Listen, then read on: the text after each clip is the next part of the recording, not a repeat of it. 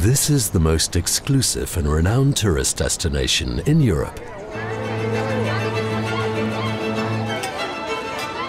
A dreamland built in southern Portugal's most secluded region.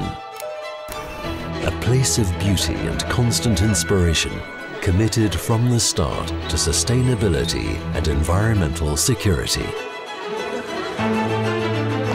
It is home to many celebrities from all over the world that continually create vast opportunities and interest for the region. It is truly a star-spangled audience living in the amazing surroundings of Algarve's crowned jewel, the Ria Formosa. But this award-winning, world-renowned destination for luxury lifestyle, where families can live their dream life in a secure and clean environment, would not have become the timeless destination that it is now without the far-sightedness and contribution of several important people in the development of Quinta do Lago. The concept is so strong. Continued that focus. There is nothing like Quinta do Lago. These are the people that dared to dream of a place that did not yet exist and that brought it to life from a mere possibility in the past to a present reality, that were able to create a place, a culture and an industry that today is worth hundreds of millions and captures the imagination of so many of us while paving the way for future generations to come.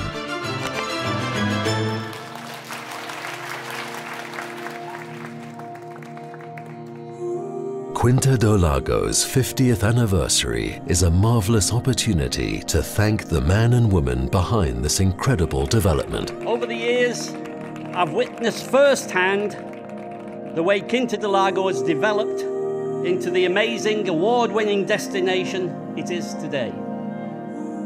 As well as those that throughout the years have pushed forward the boundaries of the original concept and brought it to the 21st century with a flair for the good life we all love to live. And I'd like you finally to say, let's raise a glass and remember those who partied hard with us before and who are not here with us today. And let's all enjoy the evening and see you in the next 50. Thank you very much.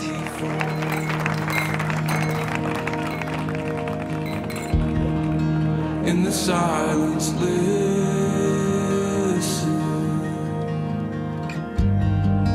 May it lift your heart and move your feet to run again. May you wander far. You will not be lost with.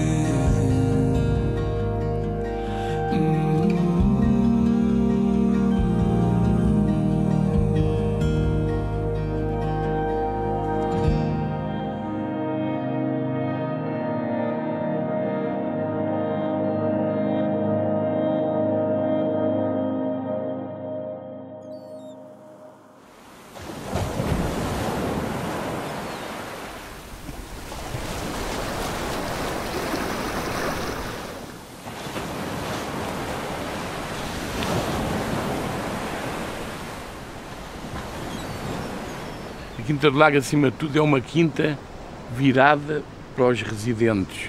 Foi o que eu fiz aqui a vida inteira, praticamente considero os vizinhos, é uma família. Diremos que a Quinta do Lago é uma família.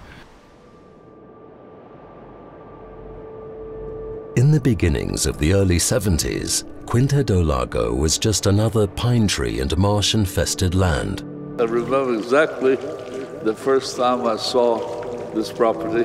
Someone in the middle of the bush saw the grounds for an international 5-star golf and real estate resort.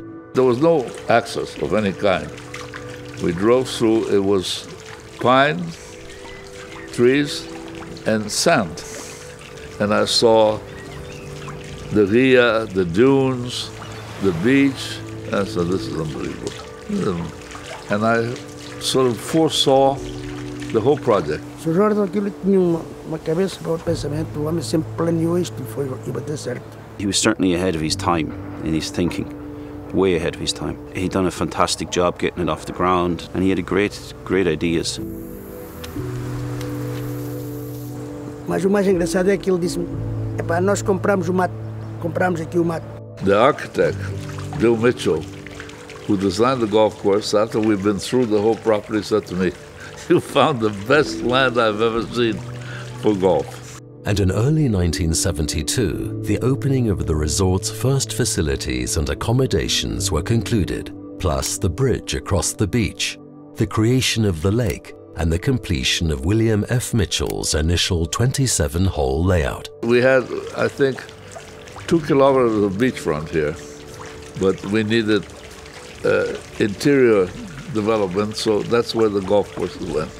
During this time, the resort welcomed its first guests. Lembro-me perfeitamente da inauguração da Casa Velha e Chateaubriand extraordinário. The original Casa Velha was a sophisticated type of country house.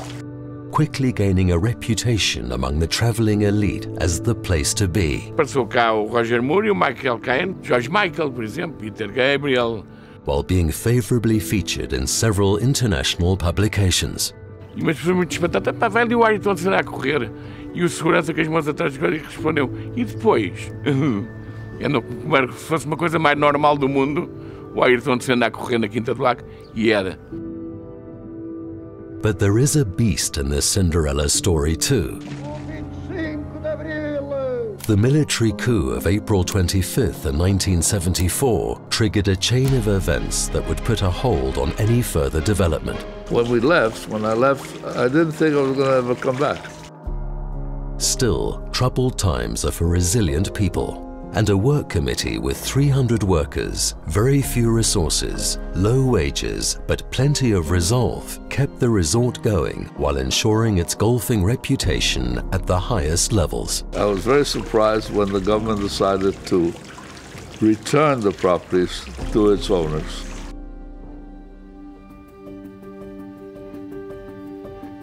The Portuguese Open in 1976, held in Quinta do Lago, represented an unrivaled achievement for the resort.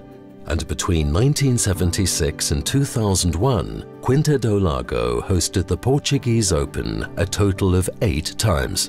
One of the things that we've seen throughout the explosion of golf in the last number of years, and particularly from my country in Ireland, is the value that golf can bring into the local economy. So the leading sport in terms of investing in an economy is golf, and particularly when you've got a quality, down here you tick a lot of boxes, and that's why Quinta do Lago, accessible, easy accessible as well with transport and flights in here, has become one of the outstanding resorts anywhere in the world. The 33rd Portuguese Open, held in 1989, was arguably Quinta's most memorable. I used to come here on a holiday, and to come here and win the Volvo Tour, as it was, the European Tour event here, was so special. Colin Montgomery, who took the title with a final score of 24 under par, breaking the course record along the way with a round of 63. I didn't know how that progression was going to be, I didn't know how the career was going to be, but to win here at Quinta do Lago.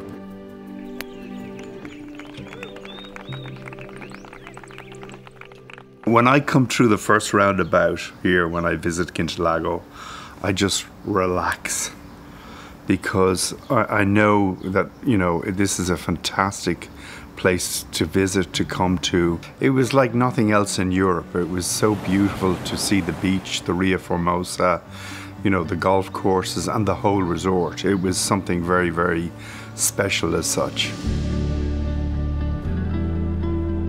A little over 25 years ago, it needed something else. It needed something different, and that's where Denis O'Brien and Catherine and their family came in, who's another visionary, who's got a huge vision and has invested huge amounts of money in here. It needed that firepower to take it to the next level. Desde que veio o Sr. O'Brien para cá, isto mudou praticamente quase como o dia da noite.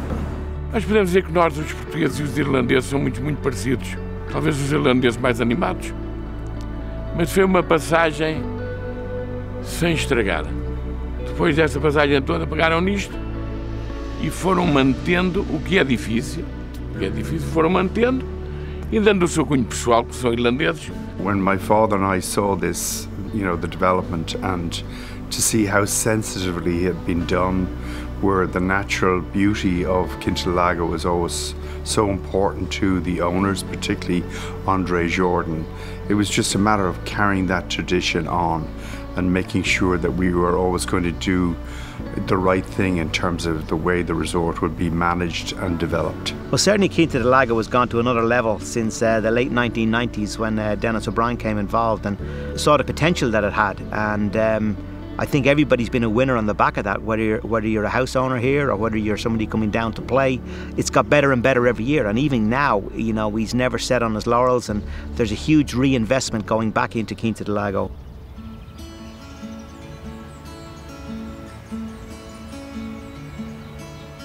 Under O'Brien's rudder, Quinta do Lago has matured into a truly successful example of luxury residential and golf tourism worldwide, going from strength to strength, increasingly becoming a favorite destination for families. So Quinta do Lago has been changing over the last number of years. We've seen a lot more younger families living in Quinta do Lago, buying homes in Quinta do Lago, and these families, a lot of them have had connections with Quinta do Lago in the past. So their parents or their grandparents would have been visitors of Quinta do Lago down through the years. We've been living and working in London for years, and obviously we know Quinta really well from coming out here with my family.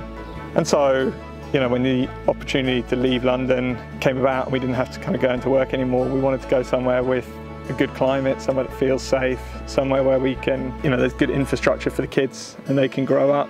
And so I think Quinta do Lago, you know, as I already have family out here as well, makes a lot of sense for us. And we looked at loads of different places, and everything we did drew us back to Quinta. In 2015, we were deciding what we were going to do, and Alan started to look for places in Portugal, and this is what he found.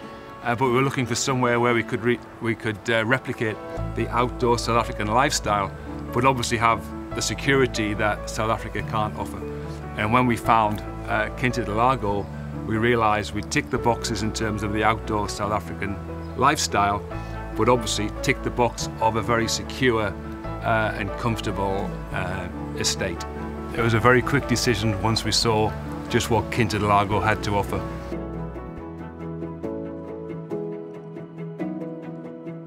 Nowadays, to attract the families that we want to attract for Quinta do Lago, it needs to have an established area. It needs to have a lifestyle and a culture that they can, you know, come and visit and get the feel for it. The new spaces, the new restaurants, the constant change of the outlets, bringing in new life, they have all allowed for Quinta do Lago to renew itself constantly. And that's something that Quinta has known how to do. With ongoing improvements, new facilities and amenities, including a third golf course, new restaurants with children's playgrounds, and the Paul McGinley Golf Academy. Paul McGinley Golf Academy had a huge impact on me as a player and as a person, and obviously it had a huge impact in me as a pro golfer because I grew up playing here. I started in the summer golf camps, the junior camps for kids. You know, we have a McGinley Cup, a junior cup during the summer, which is unbelievable how many kids come and play in that, boys and girls, and you know, every year we try to make that better and better and better, a good experience for them, and it's great to see so many kids returning down here and families returning down here and seeing the kids evolve as golfers. I decided that I would like to become a pro golfer and do this for a living every day. Obviously, I practice every day in Quinta do Lago. I use the gym in Quinta do Lago, so the lifestyle that Quinta do Lago allows me to have is the best as a pro golfer and as a pro athlete. Golf is a wonderful sport for them because even if they're not going to make the elite level, golf is brilliant for them in life and in business because it's the places you go and the people you meet. That's the two biggest things that golf can give you. And if you can play to a decent standard, doesn't have to be particularly good, but just a decent standard, it's amazing how many opportunities will open up for these boys and girls as they grow up and, you know, they start, you know, going into work environments and start socialising, and it creates many, many opportunities to network, and network is a very important part of life and a very important part of business.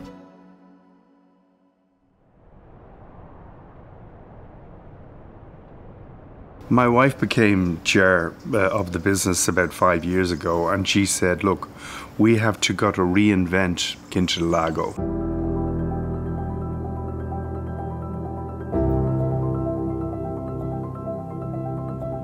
We have to get younger clients, you know, clients in their 30s and 40s with young children, so that we can renew our client base, but also all the people, our owners in Quinta do Lago. So as part of her plan, it was to develop the campus very quickly and to build campus into a world-class sports centre for people to have a healthy lifestyle.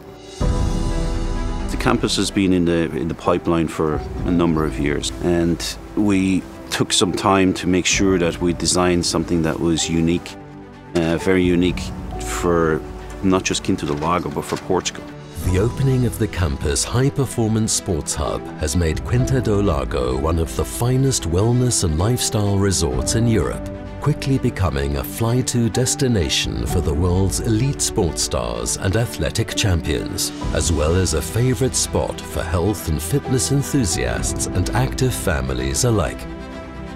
When I decided to see where it was best to do rugby camps that I had run back in Ireland, I obviously saw what the campus had to offer, and it was a very easy decision. The whole campus is state-of-the-art. The facilities in general are exactly what you need as a professional team or as an amateur team, or even if you're on holidays or if you live in the area. It's exactly what you're looking for when you're thinking the very, very best. So to come down here, gorgeous sunshine usually, and to play in warm temperatures and to be able to really work on the skills you need in rugby to develop your game, this has been the obvious choice of location. The minute I walked onto the pitches, the minute I saw the facility, I understood and knew why teams like PSG come and train here. First thing I said to my son when I got back to the hotel, I said, son, the pitch you're about to play on is top level. I can't wait for you to see it. You should be excited to be on this pitch. The fact that you can give that to the kids and say that to the kids and see their faces when they walk on it, it makes them feel like they've become professionals, which is a fantastic thing to see.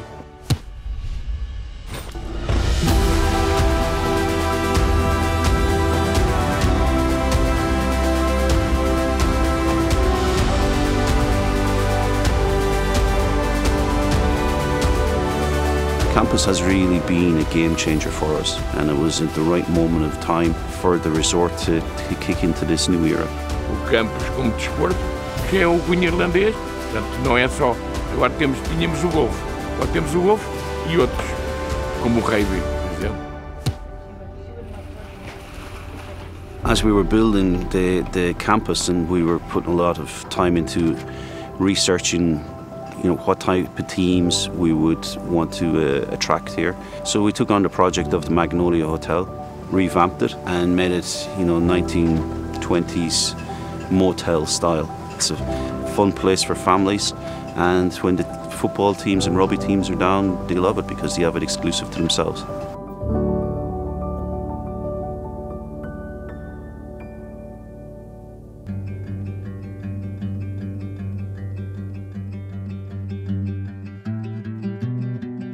I'm doing a project with Quinta. I emphasize the word with Quinta. It's not just that we're doing a project for a client. We are working along with them. The standards in Quinta do Lago are high, and our client knows what they want. They always want to raise the bar, to go higher. That's what makes it challenging, but that's what makes it great. With no frontier in sight, Quinta do Lago's vision continues to expand beyond the original plan. And we'll continue to build new developments over the next couple of years. We'll go more down the route of sustainability, in particular because where we are, we're on the Rio Formosa, and Quinta do Lago is a sanctuary in itself. It's a sanctuary for people, it's a sanctuary for a lifestyle, and we want to continue that. I craved for this balance between what is natural, balance between what is man-made, between the construction, and it's an example. It's an example that you don't see everywhere. You don't see in many places. That the architecture is not trying to take over. There is a proportion, there is a ratio that makes sense. And that gives the whole thing its equilibrium, its harmony. That, I feel, is what makes this a magical place. Always encouraged by the comfort, well-being and excellence that the Algarve is so well known for.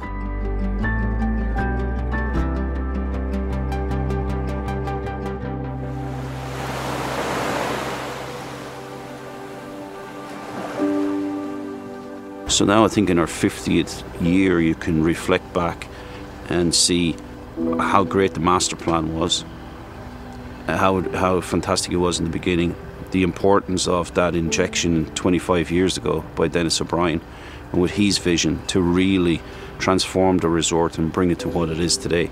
This is certainly a resort that has changed over the years, has changed for the better. When you realise that this has been going for 50 years and you look at the state of it now and kind of the infrastructure that you have, the restaurants, the facilities, you realise like it takes a long time to make an amazing resort. I know Quinta do Lago a lot less well than Ollie because I haven't been coming here for so long, but I think it's just probably testament to the fact that it has developed quite organically over the 50 years. It feels like it has like a real like heart and soul, and people that come here have been coming for so long and they love it, and you can kind of like feel that in the people that you meet around and in like the quality of the places that are here. And I just don't think that's something that you could springs up in 5-10 years or something, so I think that is something that needs the longevity to develop, so it's kind of a celebration of that, I guess. I believe that Quinta do Lago will continue to progress to even higher levels in the next 50 years. And you know, the next 20, 30, 40, 50 years is going to be really, really exciting. Acho que a Quinta do Lago está ao nível dos melhores sítios que eu vi no mundo.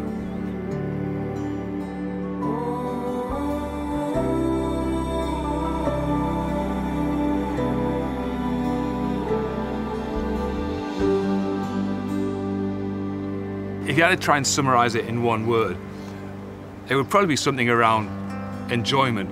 Enjoyment of the golf, enjoyment of all the restaurants, obviously the bars as well.